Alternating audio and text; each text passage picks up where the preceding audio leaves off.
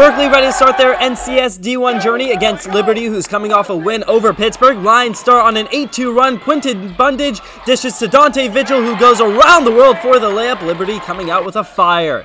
Here's a junior wing, Alex ZENN dashing to the rim, finishing off the backboard. Liberty leads 12-11 after one.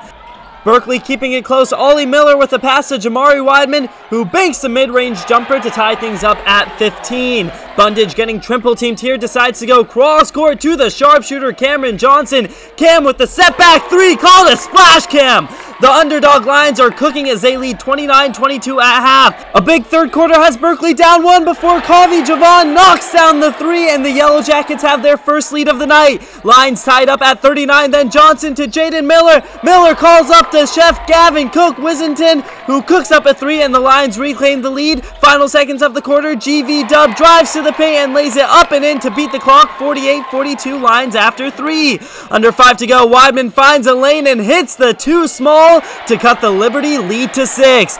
Lions stay on the pedal. Vigil to Johnson in the corner.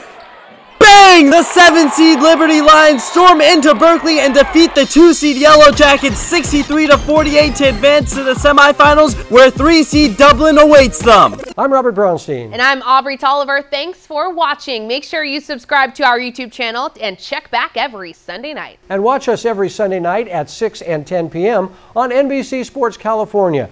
We'll see you at the games.